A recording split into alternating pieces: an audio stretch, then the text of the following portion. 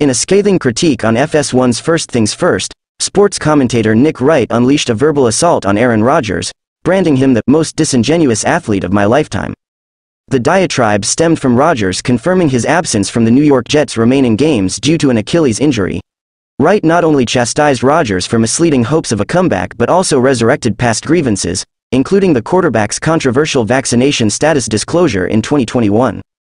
Wright, likening Rodgers to an unwanted relative at Thanksgiving, accused him of peddling hard truths while being disingenuous himself. Disclosing his vaccination status as double-vaxxed with Pfizer, Wright dismissed its impact on his opinion.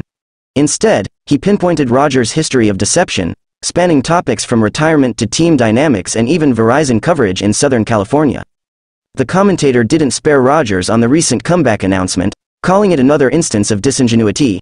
Emphasizing that the critique wasn't about personal medical decisions, Wright portrayed Rodgers as an attention-seeking figure uttering a constant, "Look at me, Louie," refrain to confidant McAfee. As the tirade concluded, speculation arose about Rodgers' response, possibly on an upcoming episode of The Pat McAfee Show, where he frequently appears.